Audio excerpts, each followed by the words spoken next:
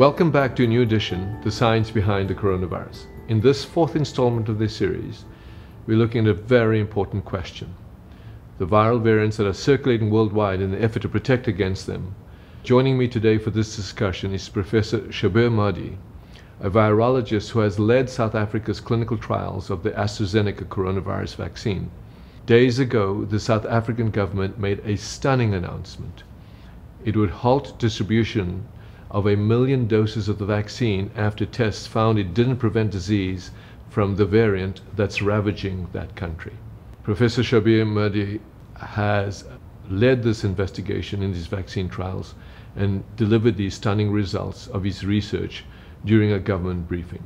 When looking at vaccine efficacy against this particular variant, we have not been able to determine that the vaccine actually protects against mild to moderate illness. Today, we'll discuss what this means for South Africa and for the future of vaccine development and distribution around the world. We'll also hear directly from Professor Madhi about the enormous sacrifice researchers are making in order to determine how best to protect the population of South Africa against the virus and this new variant in particular. Before we start, as full disclosure, my company ImmunityBio is developing a COVID-19 vaccine, and we've been given permission to begin trials in South Africa. We are going into the heart of the storm and with our vaccine trying to address this variant. So now I'm pleased to have Professor Shabir Madhi join me from Johannesburg. Professor, welcome. Good day. Thank you for having me. So let's start a little bit about the really important news you released on the webinar and the paper that you've now published with regard to what you found with regard to this variant, and maybe for our lay public. And this specifically affects not only the South Africans, but the spread of this variant throughout the world. If you could just very briefly describe what you found. So, Patrick, the study which we did was a phase 2 study of the AstraZeneca vaccine. Because it was a phase 2 study, we were somewhat guarded in terms of the spectrum of individuals that we allowed to be enrolled into the study. Really between 18 and 65 years of age, without too much in the way of underlying illnesses that could predispose them to developing severe disease. The main objectives of the study were foremost to establish the safety of the vaccine, and secondly, to determine whether the vaccine would protect against COVID-19, irrespective of severity of illness.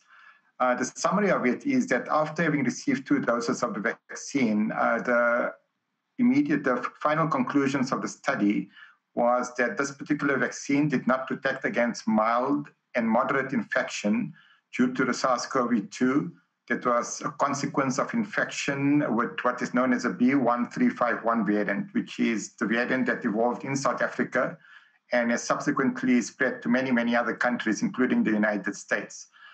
What is important of this variant is that the virus has developed mutations which makes it resistant to the antibody that is induced by past infection with the original virus that was circulating, and seemingly also resistant to the antibody that is induced with the AstraZeneca vaccine, as well as probably many of the other first-generation COVID-19 vaccines that are being deployed throughout the world. But at the same time, I think it's important to emphasize that that doesn't necessarily mean that this particular vaccine or any of the other vaccines won't protect against severe disease. And what it tells us is that to be able to protect against infection probably is a much higher bar than what is required of a vaccine to be able to protect against severe disease.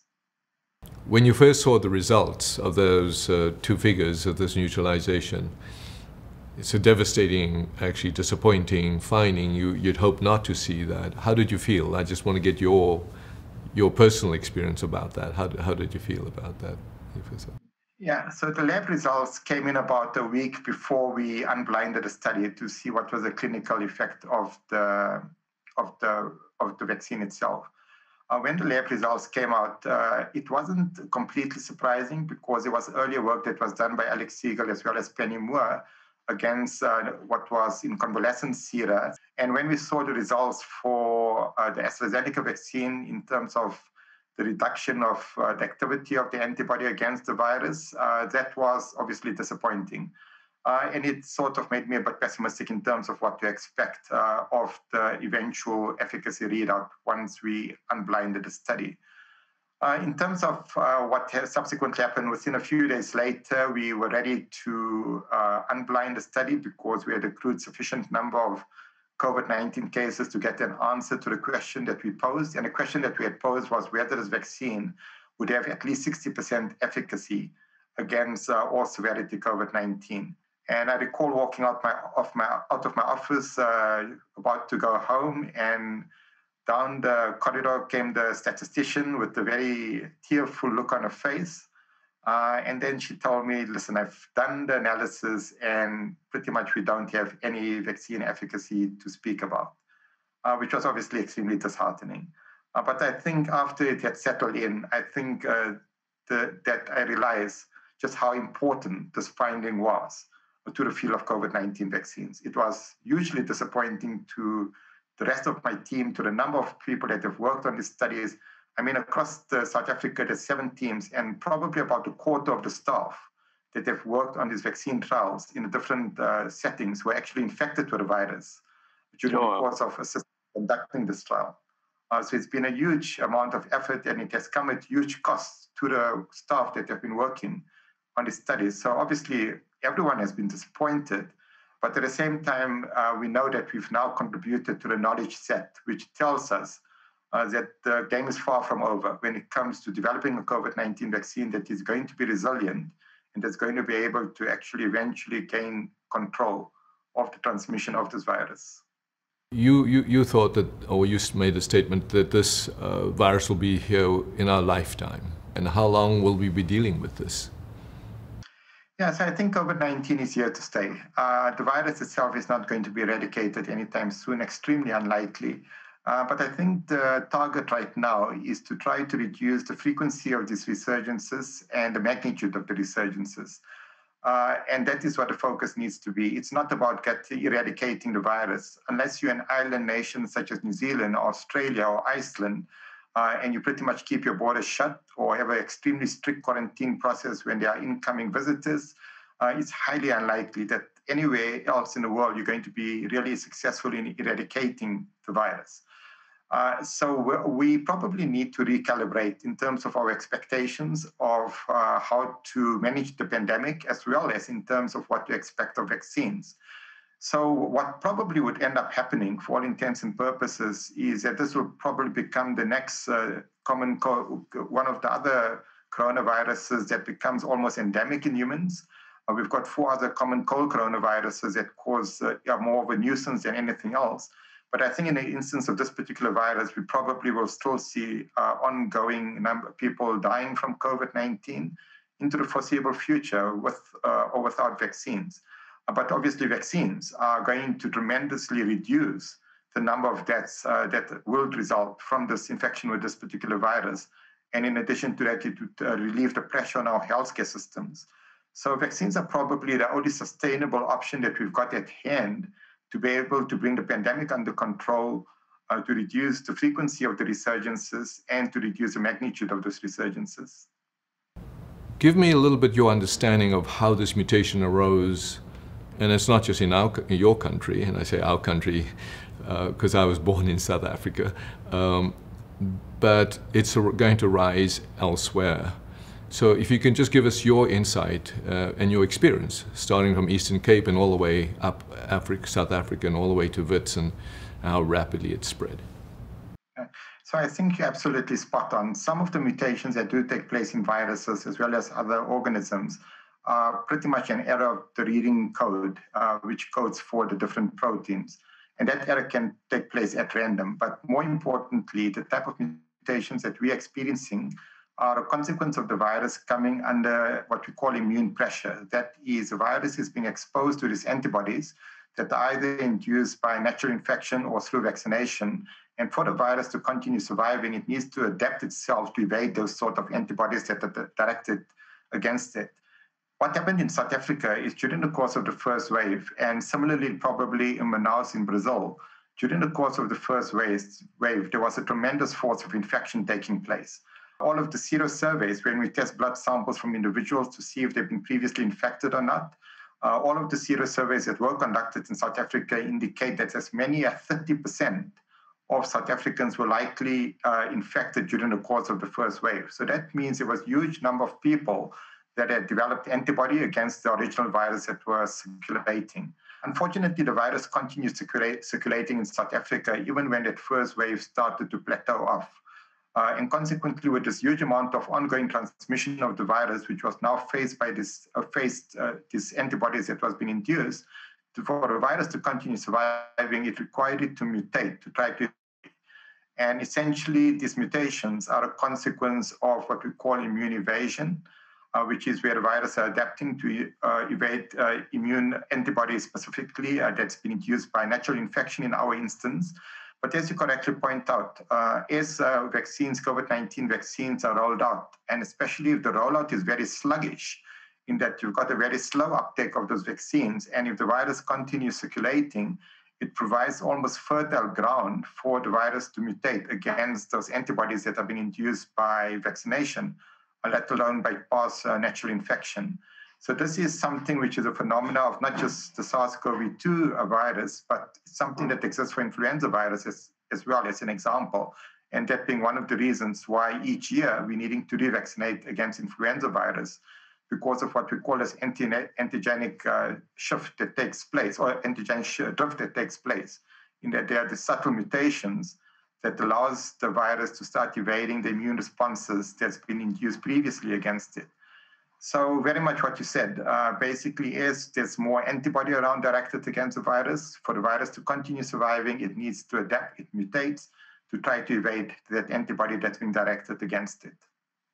I understand that South Africa has now put on hold the 1 million doses that AstraZeneca has shipped in from India for distribution to the healthcare population in South Africa. Just talk about that a little bit and the reasoning behind that, and then the strategy of how to address that. So I think it's important just to place it into context, in that the South African strategy for rollout of COVID-19 vaccines was looking at 3 different phases. In phase 1, it was meant to be healthcare workers. In phase 2, it's meant to be individuals at high risk of developing severe disease. And then in phase 3, the more general public. Now, when it comes to healthcare workers, we need to appreciate that the South African healthcare working force, although there is a percentage of them, probably about 15 to 20%, that are at high risk of developing severe disease, the other 80% probably are not at high risk of developing severe disease. They are at high risk of being infected to the virus because of them working in healthcare facilities, which is sort of completely overwhelmed with individuals with COVID. So they're at high risk of being infected, but not necessarily all of them being at high risk of developing severe disease. So in the context of a vaccine, which we now show is not actually efficacious in terms of protecting against mild or moderate infection due to the variant that is dominating in South Africa, it wouldn't be a wise use of limited resources for us to go all out and vaccinate all healthcare workers with the AstraZeneca vaccine, knowing that close on to 80% of them don't stand to benefit in any way, because they are the ones that, even if infected, would only develop mild or perhaps some moderate illness, which the vaccine simply is not protecting against. But that being said, it doesn't mean that the vaccine won't necessarily protect against severe disease. And I think there's good biological reasons to believe that even the AstraZeneca vaccine that hasn't been efficacious in preventing mild and moderate illness might still protect against severe disease. And the basis of that is that the AstraZeneca vaccine uses almost an identical technology as the Johnson & Johnson vaccine, in that they both are non-replicating vector-based vaccines. In addition to which, when looking at immune responses of these 2 vaccines in a healthy population, they're pretty much identical after the first dose. And we know that a J&J vaccine in South Africa, when evaluated in a population that were at high risk of developing severe disease, in fact, reduced moderate to severe disease by about 57% and severe disease and death by as high as 89%. So we got 2 vaccines that are built on similar sort of technology, as well as inducing similar sort of immune responses, but they've been tested in very different populations, and they've come up with very different answers because of the different populations they've been tested in, as well as they've looked at different outcomes as the main endpoints of the study. So the decision not to go ahead with AstraZeneca vaccine in healthcare workers, I think it's a correct decision, because like I said, it would very much be a waste of vaccines to be targeting a group where they're simply not going to benefit much, at least for those individuals that don't have underlying comorbidities or not of above 60 years of age and at risk of severe disease. Rather, that vaccine should be repurposed to the more general population who otherwise wouldn't have access to vaccine, but still remain at high risk of developing severe disease. Let's turn a little bit more deeper into these mutations, because people get confused when you talk about the UK mutation, the Brazilian mutation, the South African mutation. What is really, really, really more important is that these multiple mutations happening in the same virus, meaning the 501Y, the 484, and now the Californian 452. These numbers, by the way, are the locations of the amino acids on the virus. And you sort of put in this word here that there are now mutations, while we're focusing on where these two things stick to the receptor, the mutations on the other side around this virus that are occurring that are as important, it appears, in terms of absence of neutralization. You call this N-terminal domain and S1 and S2, highly technical. We've discovered that, we've looked at that. So share with me and with the audience, when we talk about these multiple mutations, it's not just a single mutation, and how more dangerous they become when it's just more than one. Yeah, so absolutely. And I think the experiments that have been done in the laboratory attest to what you are mentioning, and that it is the constellation of mutations that makes the virus less likely to be susceptible or more resistant to the antibody that's been induced either by natural infection or by vaccine-induced antibody. So the experiments that have been done is that when we construct these viruses and only include one mutation, there's still some amount of activity of the antibody against the virus. When you increase the number of mutations to 3 mutations, depending which component of the virus you're looking at, then you got even further diminished in terms of antibody activity. And then when you include a full set of mutations in these virus constructs and you test it in a laboratory, then you get pretty much complete knockout of antibody activity for some of the vaccines. So it's not just a single mutation that's important, it's really the constellation of mutations which cumulatively makes the virus eventually more resistant to both vaccine-induced antibody as well as to natural infection-induced antibody. So I think this is, again, a phenomenon that probably evolves over time. I don't think all of these mutations necessarily have taken place concurrently. What we're observing in the United Kingdom right now, where they've got what is known as a Kent variant, which basically evolved around about October as well. More recently, they've now identified that in that Kent variant, there's sort of a new a mutation taking place involving this what we call the E484 mutation, which is considered to be one of the more important mutations, rendering the virus to become somewhat resistant to the antibody that's induced by past infection from the original virus or the vaccine.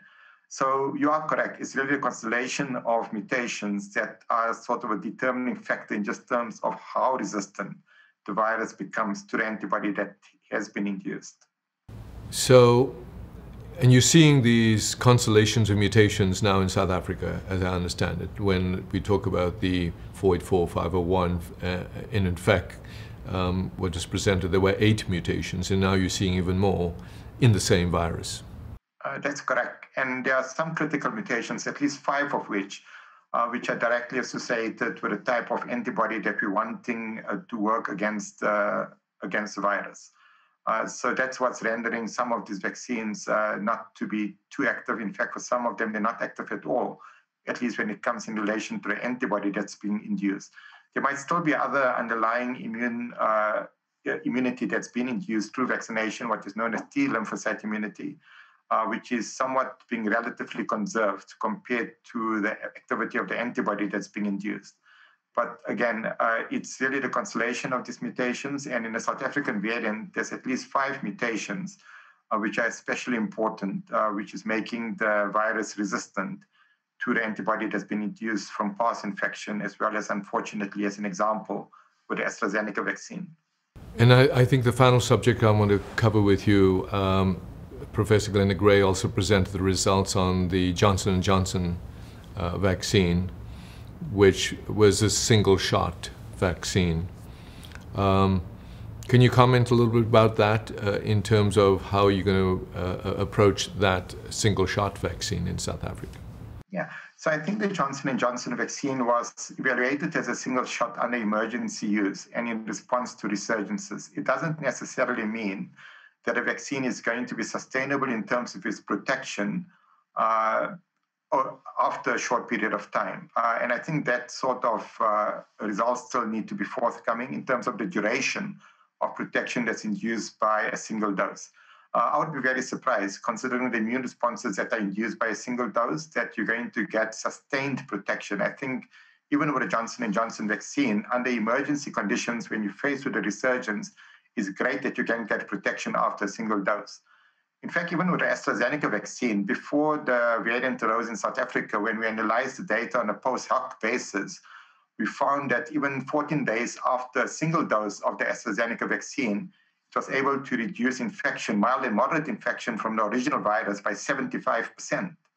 So I think all vaccines, including the messenger RNA vaccines, which induce a very sort of somewhat mediocre immune response after a single dose, are still getting protection against the original virus that was circulating.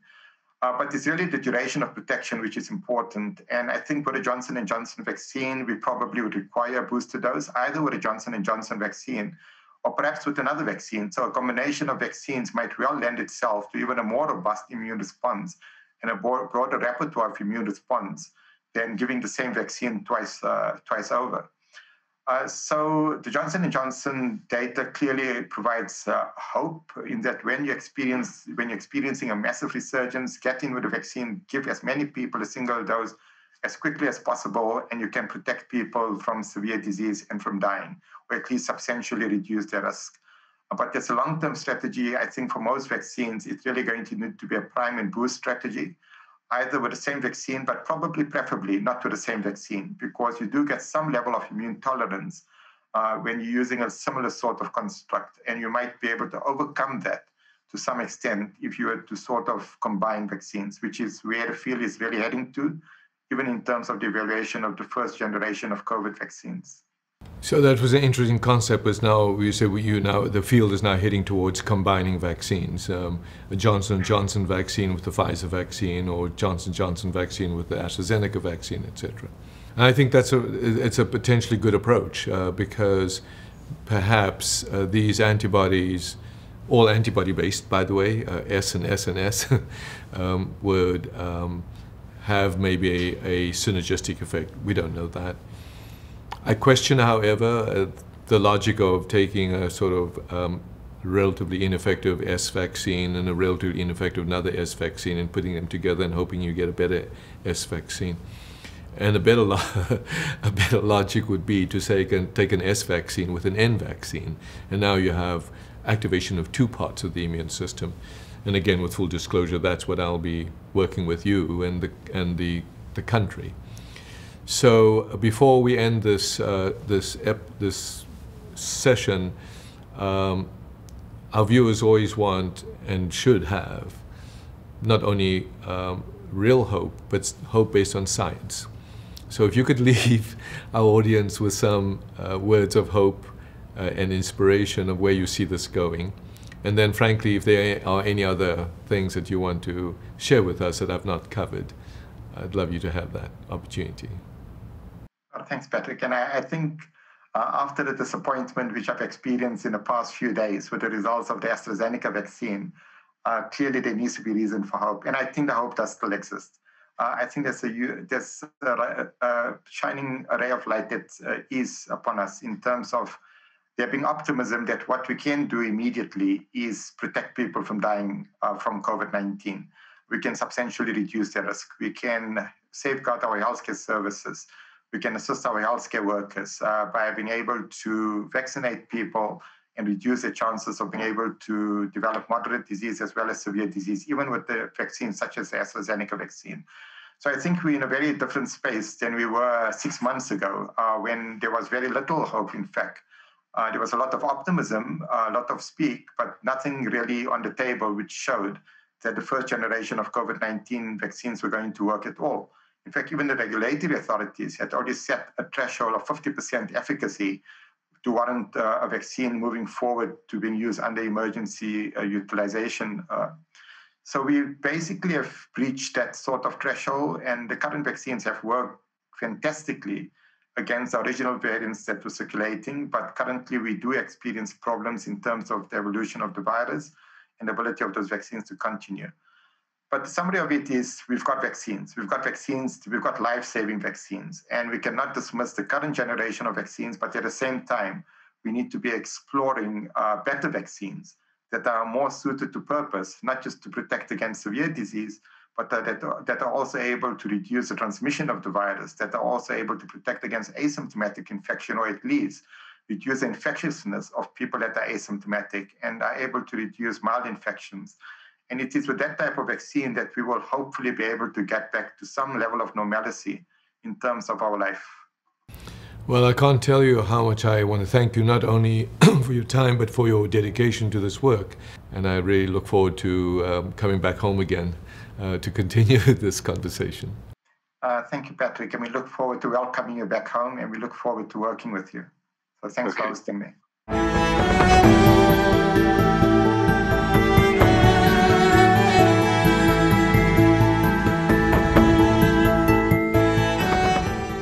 Welcome to another edition of Science Behind the Coronavirus.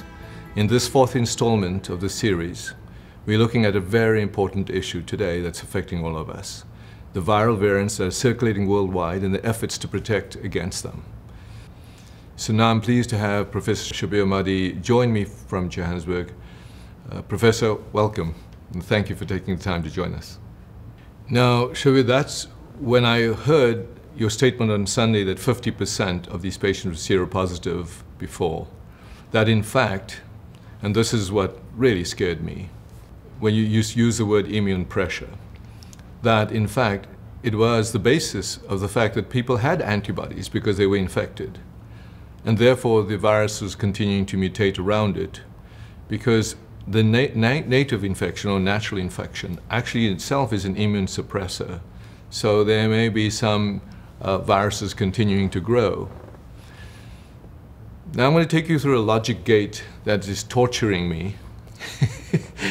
I'm going to ask you to sort of see how we solve this, hopefully together in South Africa. And so logic gate that's torturing me as follows. If we know that every time you have an antibody in your body, whether it be from a natural infection or from a vaccine, it provides the virus an opportunity to mutate. It actually provides the fundamental seed for the virus to mutate, because that's immune pressure, or what you call antigenic drift.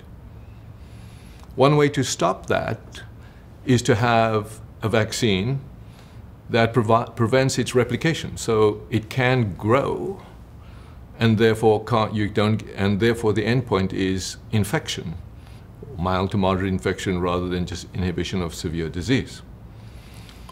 So I'm taking you through the logic gate now. If we know all these facts, that in the presence of an antibody, we create the seed for the virus to mutate, and then we create another antibody which creates that mutation to remutate, because there's thousands of opportunities for it to mutate.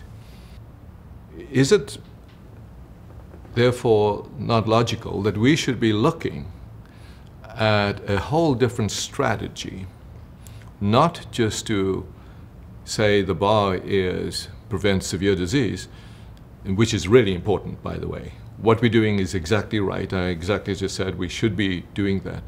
But looking at today's new science, where the bar is to prevent them from replicating in the first place, so they do not have this opportunity to use these antibodies against to which to mutate.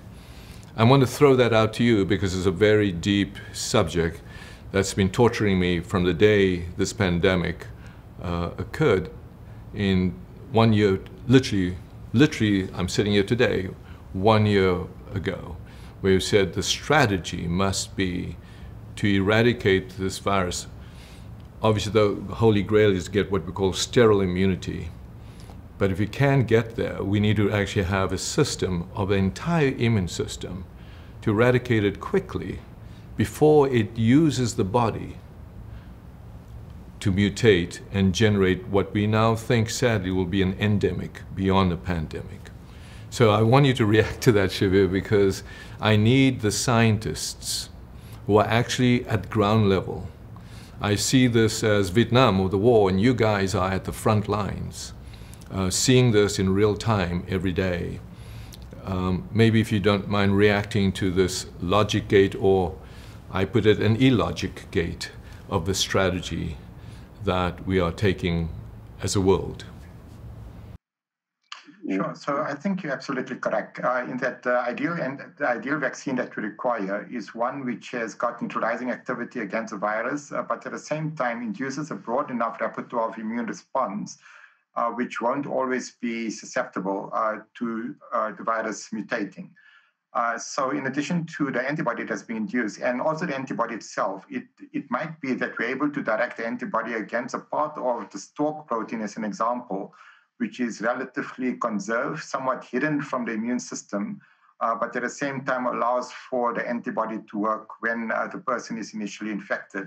And as an example with influenza vaccines, one of the things that is being considered is what is known as a stalk protein, or the stem of the hemagglutinin, which is a part of that same part which is usually used to design a vaccine, but is somewhat hidden and much more stable.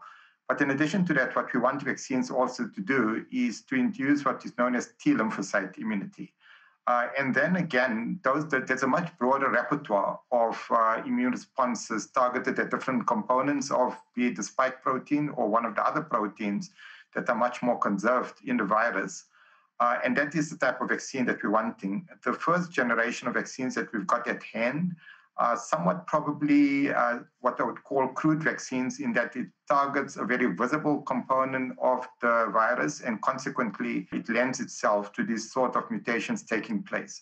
But it's obviously a start, and I think it's been a glorious start in terms of the initial success. But I think what's been unmasked now with evolution of these variants that have become resistant to some of this vaccine-induced antibody is that that is not the only route to go, and we need to look at a much more broader repertoire of vaccine-induced immune responses to the virus itself.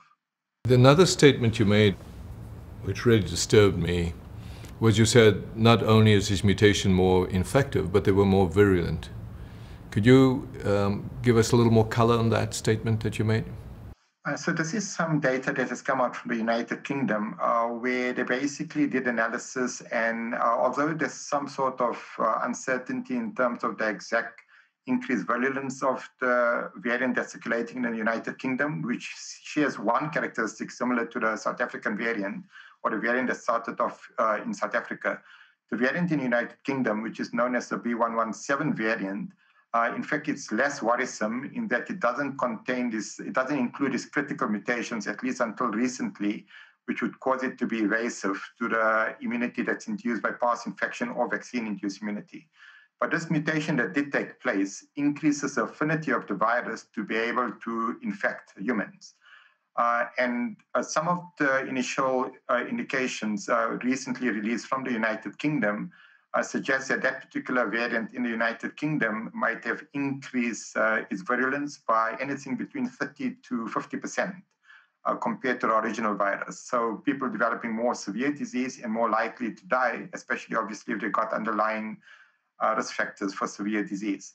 So there is some uncertainty in terms of the exact magnitude of the increase of the virulence of the virus in the United Kingdom. In South Africa, where we've got less robust surveillance systems, it's been difficult to untangle as to whether the variant circulating in South Africa is also more virulent than the original virus that was circulating. There's certainly been an increase in terms of the number of people that have been infected, as well as the number of deaths that have taken place during the course of the resurgence. But I think that's more a function of the increased transmissibility of the virus rather than virus being more virulent in that causing more severe disease in any one individual. But so when looking at individuals that are hospitalized in South Africa as an example, when looking at what percentage of them would go on to die, that number in South Africa has remained fairly stable, unlike in the United Kingdom where the data suggests otherwise. Shabir, talk to me a little bit about what's your plans and what's your plans to do this expansion? So I think in the immediate future, what we require is a recalibration of our expectations of this first generation of COVID-19 vaccines.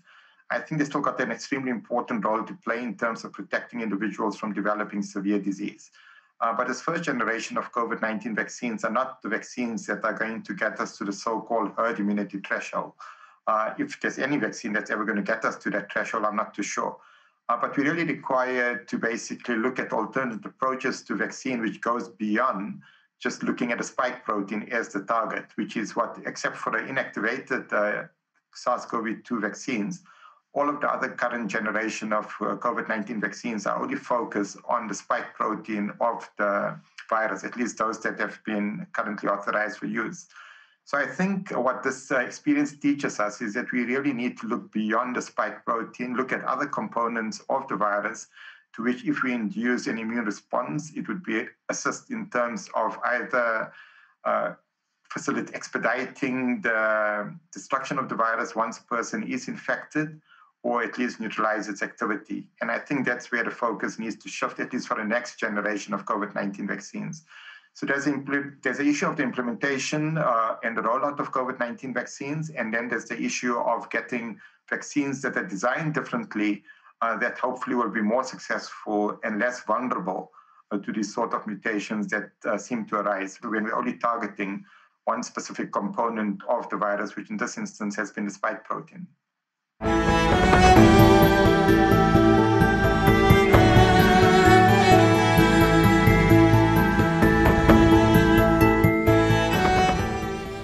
And let's talk about access to vaccines, about vaccine nationalism.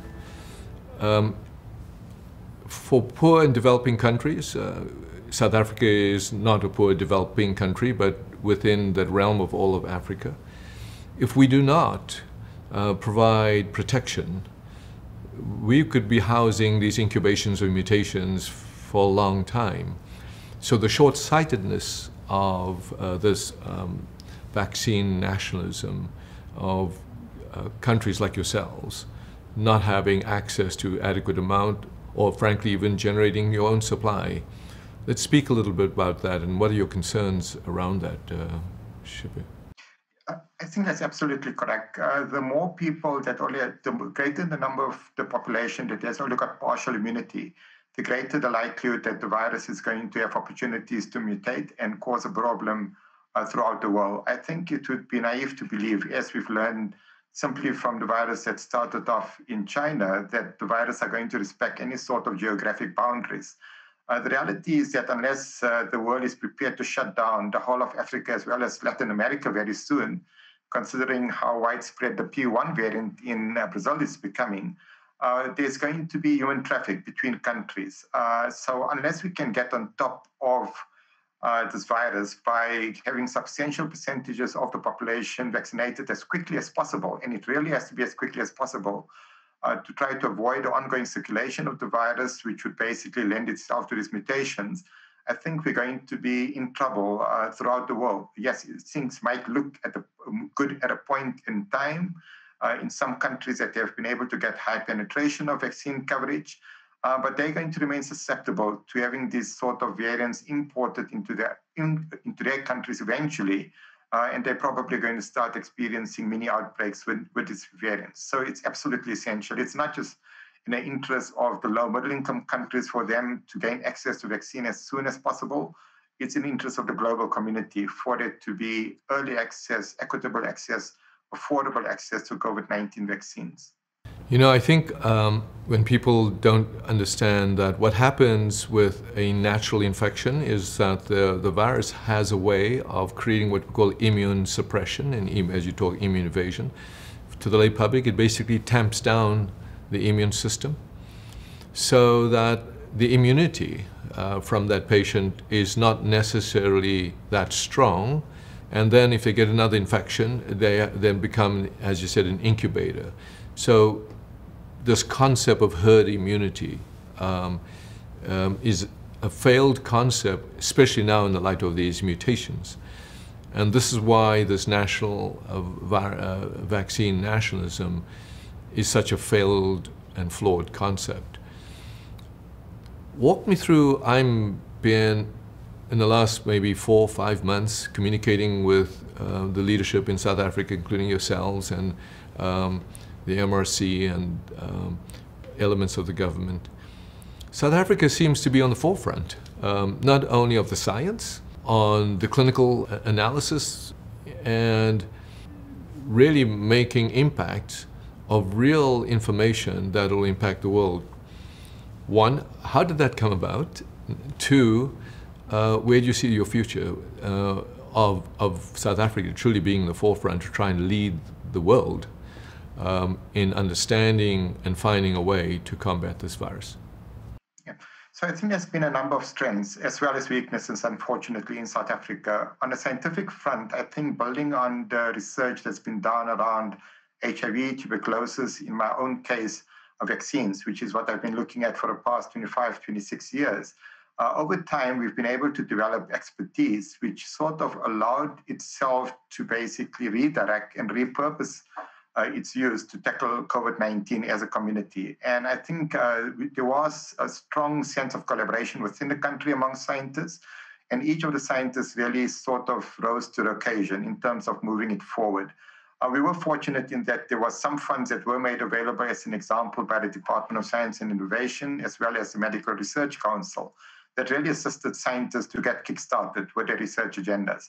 And like I said, the important part of it, especially as an example when it comes to the sequencing of the virus, South Africa probably was one of the top countries in terms of having a program in place right from the outset of the pandemic to do systematic sequencing of the virus, and consequently why we were able to identify the variant as early as we did. And much more robust system than probably that existed in the United States at a point in time.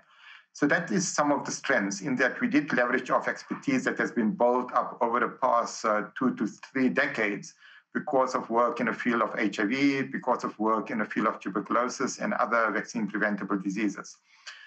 But at the same time, there are weaknesses, and those weaknesses are not just specific to South Africa, but probably weaknesses that are throughout the African continent. And one of the major weaknesses is that we don't have the capacity and capability, and we haven't actually developed it, to really move to the field of vaccine development from the laboratory and taking it right through to the manufacturing process, and allowing for South Africa to be the suppliers of the vaccine to its own population as well as to other countries in Africa.